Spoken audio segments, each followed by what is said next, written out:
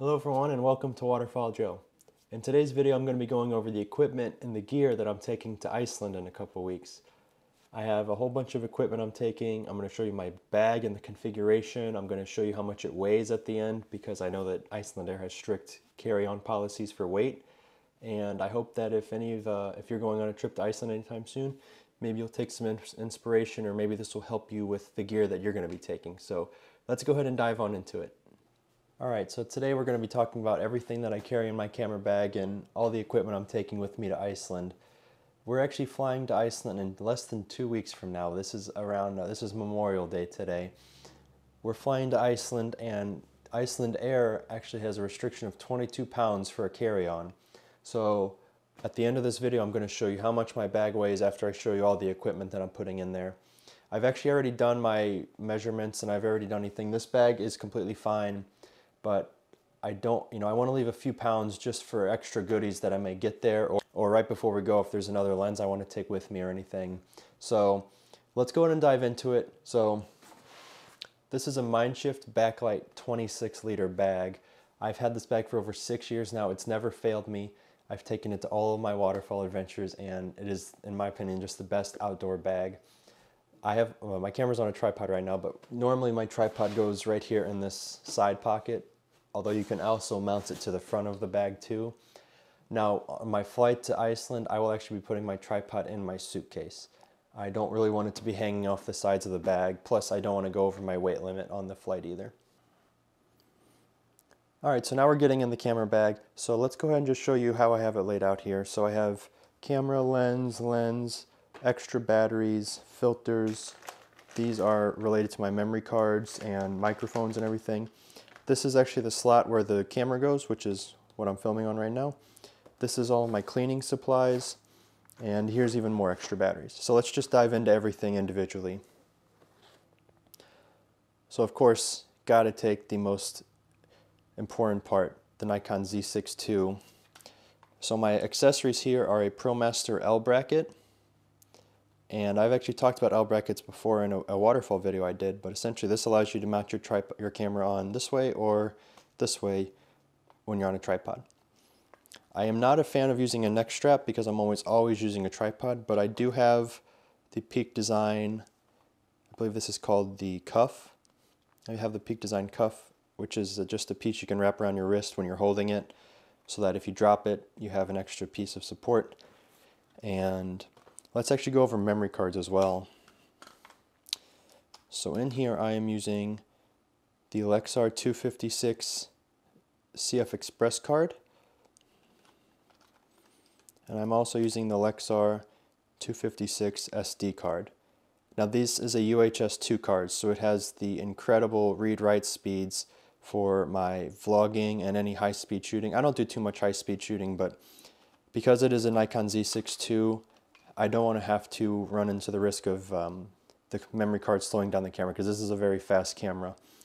So, if we're in Iceland and we're photographing the puffins, I don't want to have to worry about my memory card slowing down. And that actually just fits right there in that top part right up there. Alright, so next up is my favorite lens of all time. This is the Tamron 35 to 150 f2 to 2.8. In terms of one lens to do it all, this lens is extremely versatile. I also made a video talking about this lens and how you can kind of use it for a one lens travel solution. On the front of this, of course, we have the lens hood. I actually have a 82mm polarizer on there currently. Now it is a little dirty, I gotta clean it up, but with a polarizer, of course, you can spin it and clean up that glaring and reflections, which is going to be a big deal for Iceland, because everything is wet there, and I want to clean up that wet look. I almost always leave my polarizers on because I never shoot without them. The other lens I have, it actually comes in this nice Nikon bag. This is my favorite wide angle. This is the Nikon Z 17 to 28 2.8.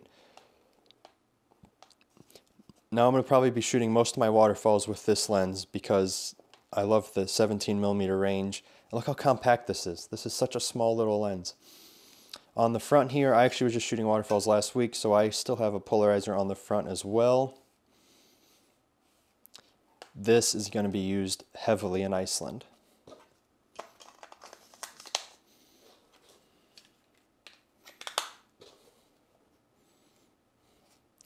I love that Nikon provides the bag, and I love to keep it in the bag at all times.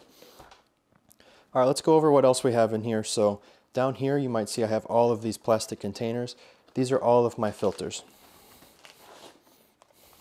And yes, I have a lot of them. So let's go over each one. So 82 millimeters and 67 millimeters are the two sizes that I have. The 35 to 150 takes an 82.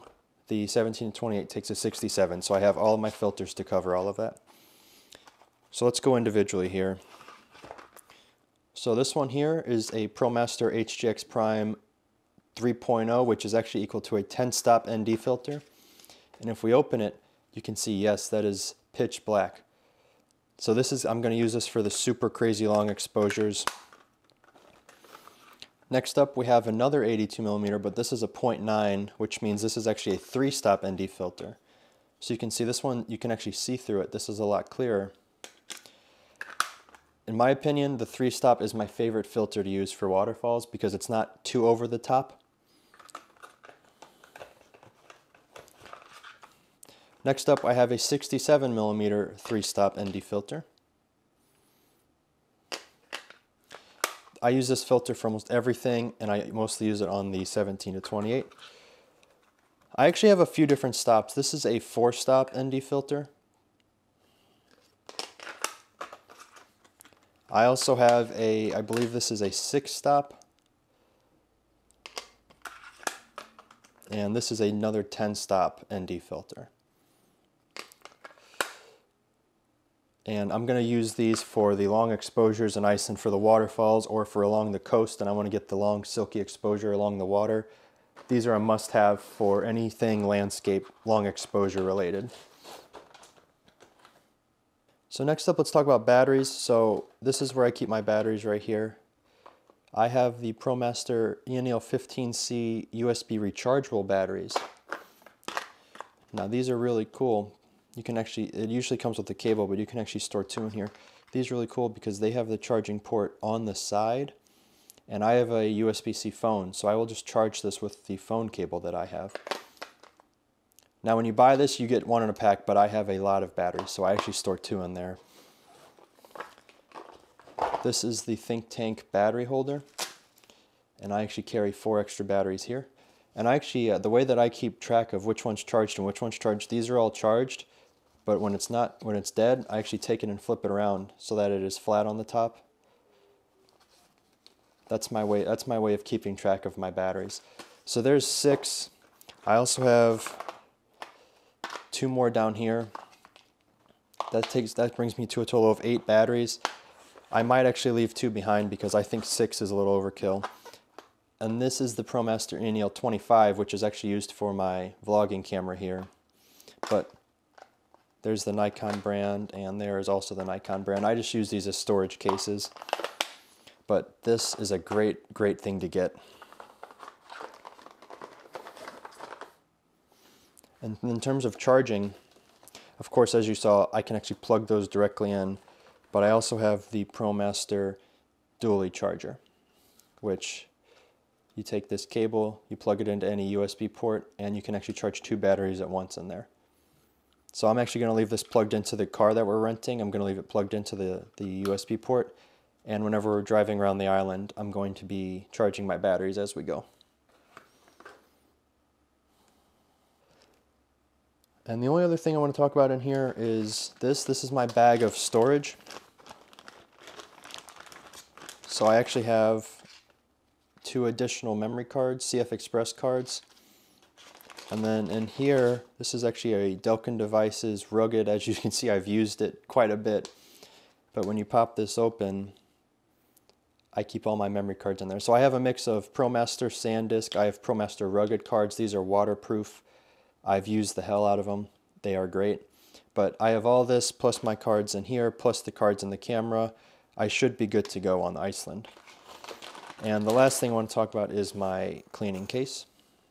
Of course, Nikon branded.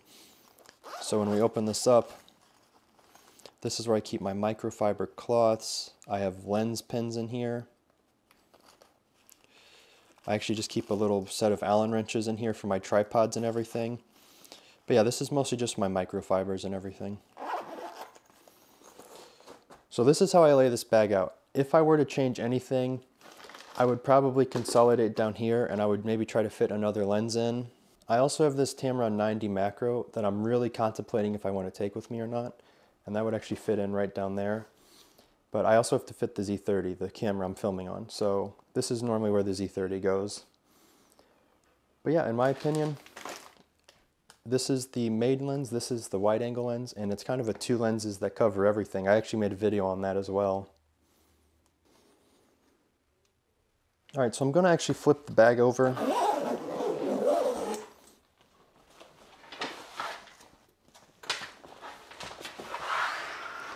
Now this bag has a very nice front section here.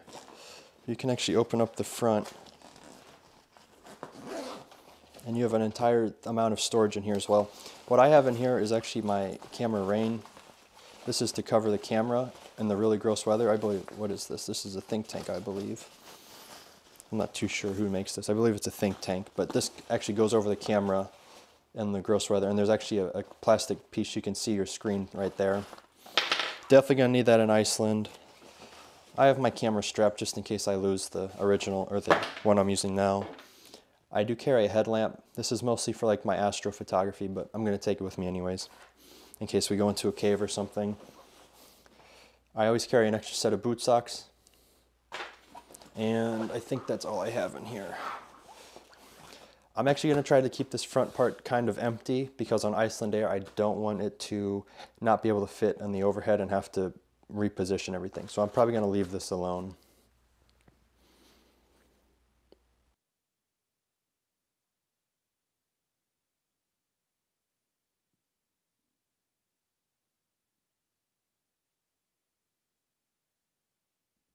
Alright, so that about sums it up for today's video. I believe the next video you'll be seeing from me should be related to Iceland somehow. Once again, I'm going to try to film, but I'm also just going to try to really focus on enjoying the trip and taking the best photos of my life. So I hope to be sharing that with you guys soon. If you have any thoughts on the bag or any thoughts on the gear or any questions, leave them down below in the comments. If you like this kind of content, hit that subscribe button and hit the like button so I know that you are interested in this. Otherwise, thanks for watching, and I'll see you in the next one. Take care.